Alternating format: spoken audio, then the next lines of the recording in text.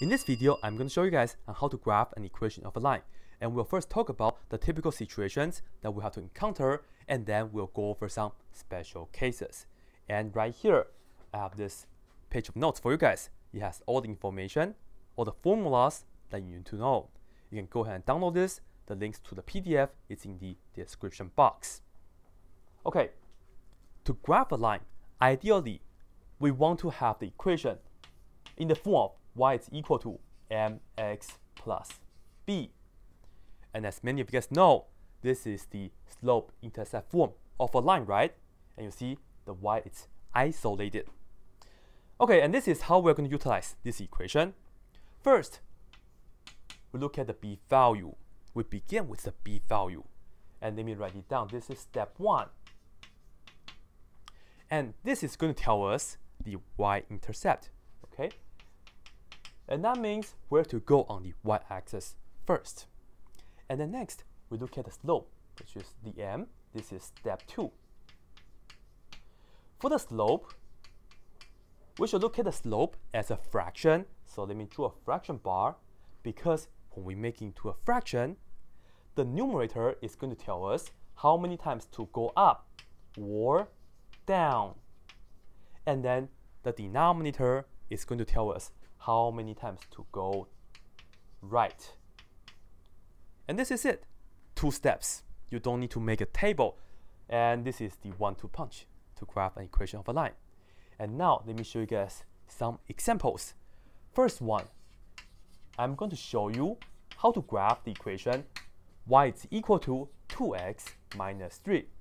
And we have to have a graph paper, right? So let's go ahead and do that right here.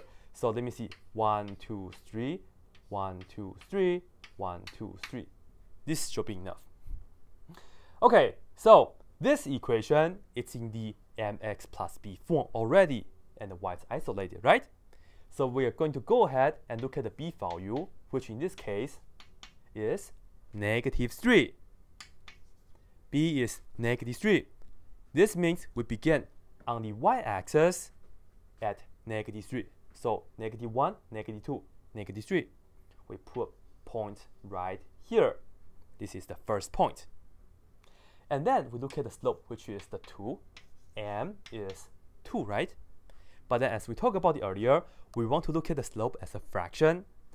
So instead of just a 2, let me put down 2 over 1. Because this way, the 2 on the top, and it's a positive 2. This will tell us to go up 2 times. From where? From this point. So that's why it's important you begin with the y-intercept. Begin from this point, you go up twice, 1, 2, and we're not done yet, because we also have to move to the right 1 time. So from here, move to the right 1 time, so we have this point here, okay? And you can do this again, go up once, go up twice, and then move to the right 1 more time. You can do this as many times as you would like, but then 2 points is enough.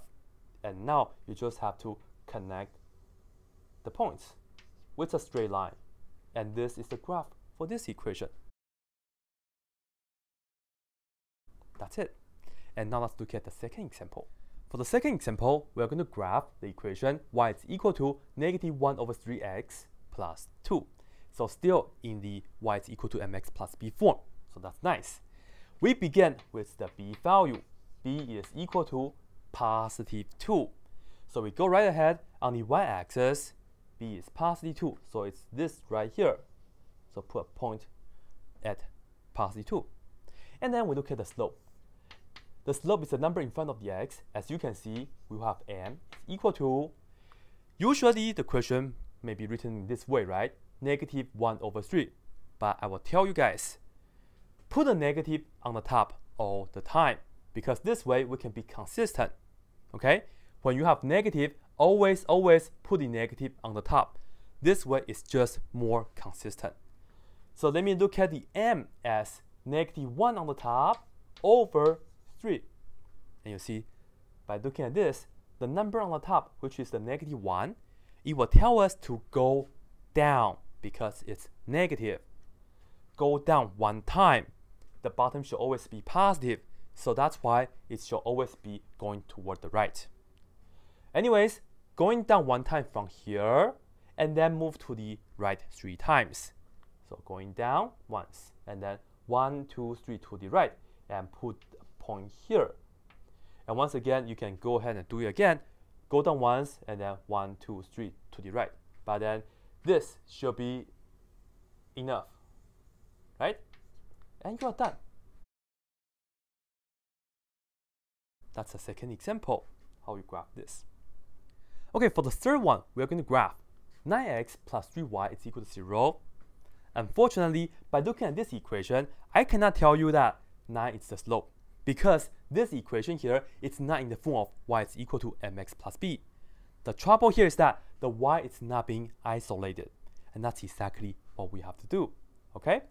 So right here, looking at this equation, our goal is to first isolate the y so we can have this form.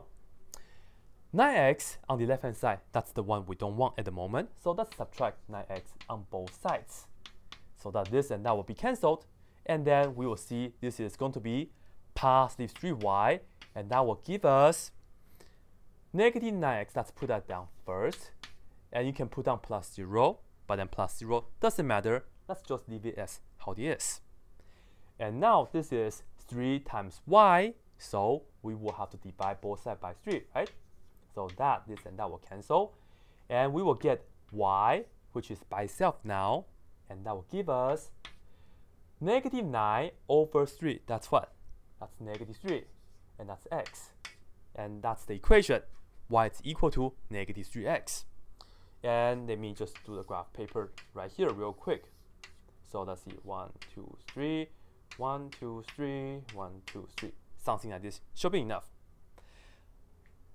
Okay, in this case, y is equal to negative 3x. What's the b value? It seems that we don't have any, right? But in this case, you have to know that b is equal to 0. The y-intercept is 0. You just have to match the form.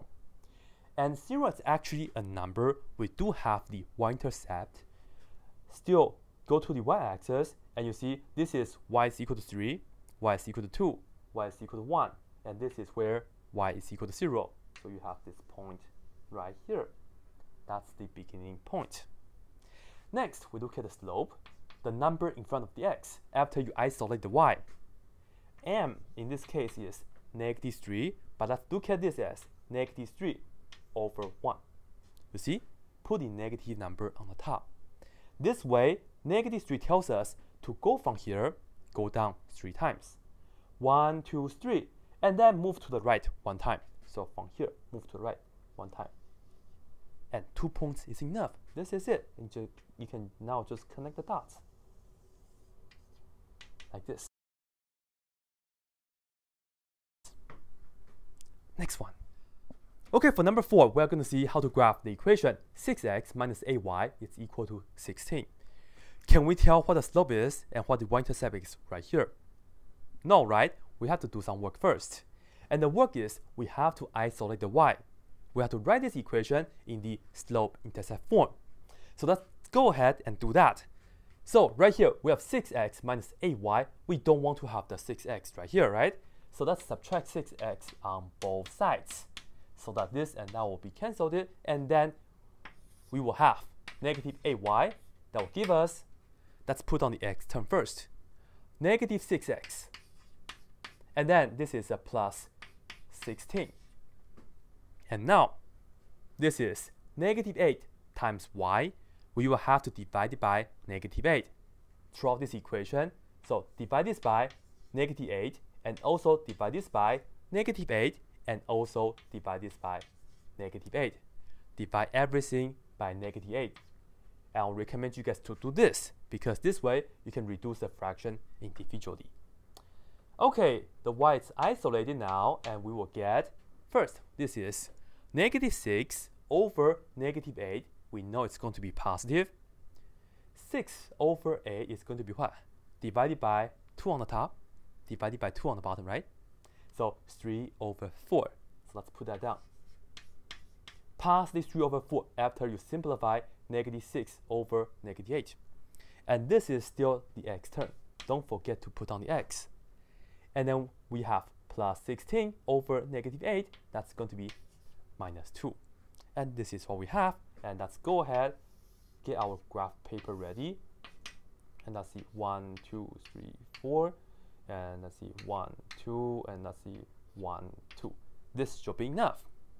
And now let's see, we begin with the b value, which is negative 2. So we go right here, negative 2 is here on the y-axis. Be sure it's the y-axis. Next, the slope, which is positive 3 over 4. So you go right here, you go up 3 times. So 1, 2, 3, and then you go to the right 4 times. So from here, 1, 2, 3, 4, and then you put another point here, and then connect the dots, and you will be done. Okay, just like that. My graph may not be perfect, but you get the idea. You make your perfect graph on your own paper. Okay, now let's go for the special cases, and let me write that down first.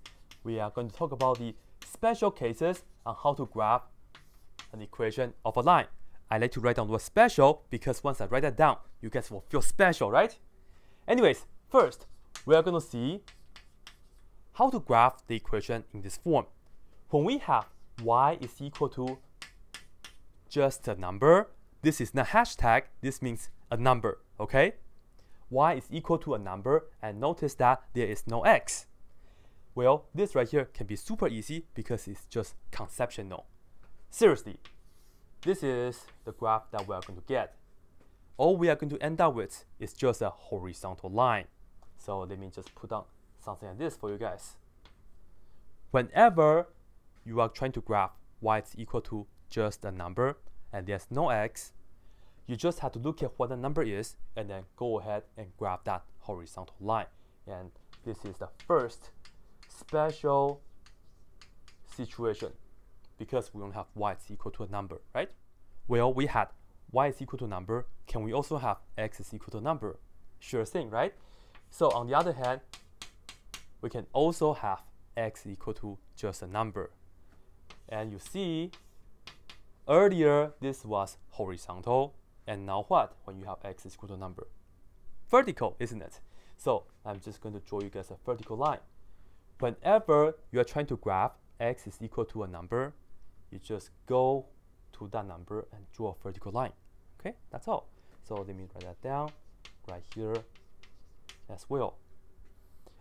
All right, before we work out some examples, let's also talk about the slopes of the horizontal lines and also the vertical lines. The slope of the horizontal line, you see, imagine you are walking on the flat surface. There is no decline, there is no incline, right? It's just flat.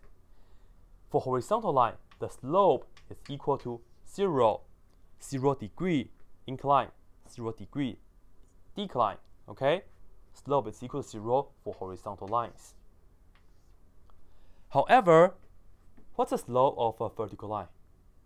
Is it possible for you to walk vertically like this from bottom to the top? Not possible.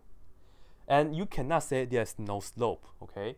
So because the word no, well, in reality, it may mean the same as 0, but in math, 0 is the slope for horizontal line, and for vertical line, the response is going to be, the n is undefined.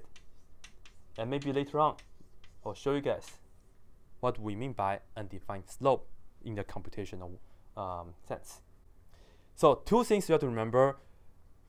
Y is equal to a number, it's horizontal, the slope is 0, and then for the x is equal to a number, it's vertical, and the slope is undefined.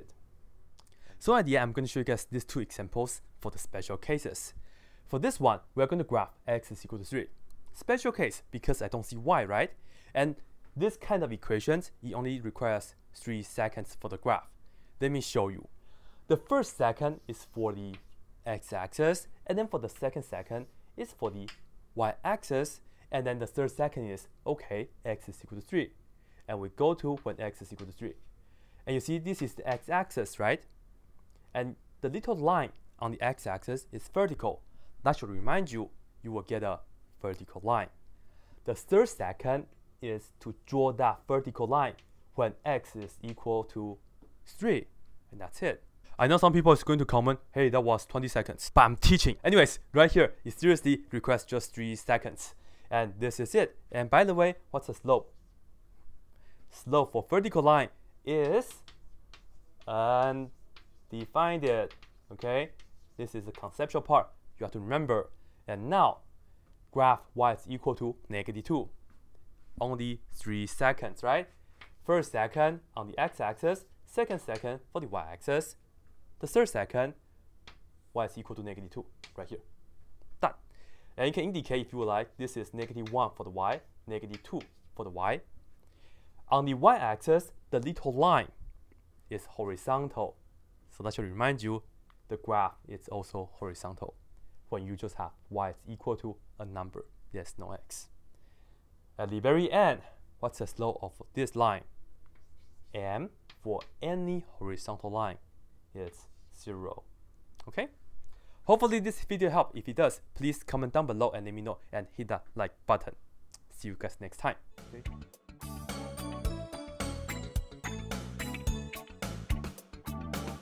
That's it.